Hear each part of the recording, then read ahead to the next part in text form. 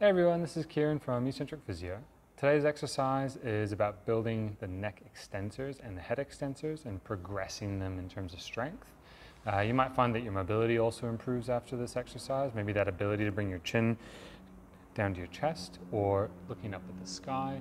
These are the muscles that live on the back here, and if you've had any whiplashy injuries or concussions or just some neck strains in the past, you might find this exercise quite useful.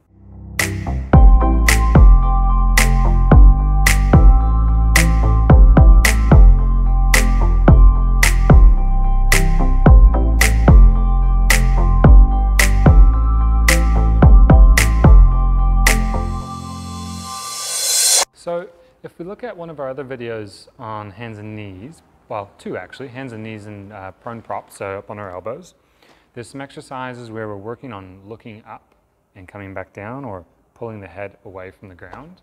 And that can have a bit of a combination for the front of the neck and also the back of the neck. But if we want to really get into the back of the neck, we need to add a little bit of resistance. Now, there is like some end stage stuff that is maybe a little bit more like the BJJ realm or like wrestling, or like high-level impact sports, or even like race car drivers where they need to like work much higher forces.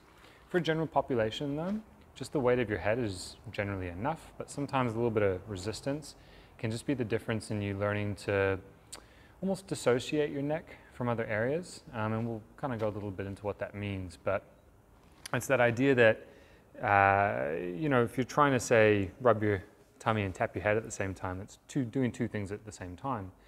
Versus tapping them both at the same time, that's doing one thing at that moment. And a lot of the time we'll create synergies, or people call them compensations, but you know, a lot of the time these are helpful. They're solutions by our body to, you know, create or assist us in doing the things we want to do.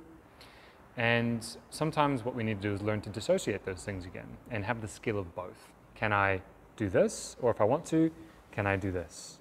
And having that skill is really important depending on the tasks you do, if they have to do different things at the same time. So what that means that, for example, is say I'm reaching forward and my head has a tendency to want to follow my hands, that's okay. But if I also need to be able to pull back like this, I need to have that ability. And we could go into the nuances of which sports that might apply to, but for this particular purpose, just give this a go and see if it's difficult. And if it is, you might find it's useful to just change some of your symptoms. So I'm going to put it on the back of the head like this. I'm going to come down onto my elbows, and by pulling down, now I'm creating resistance, right? I have to resist that band, but I'm also going to push through my elbows.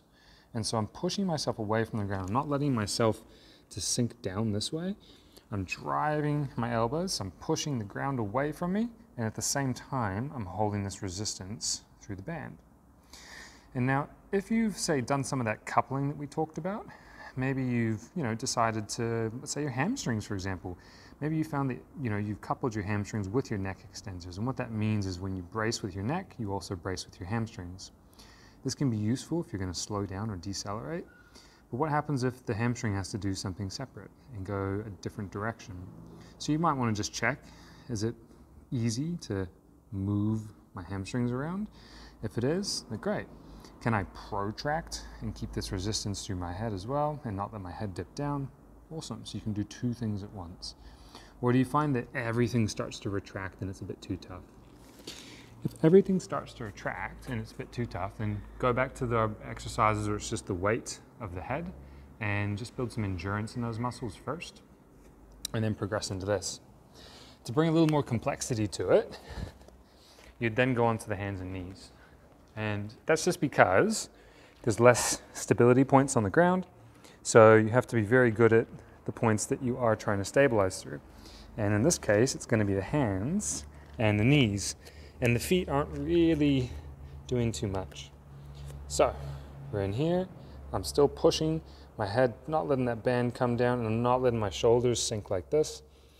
I'm just pushing the ground away from me and holding, holding, holding.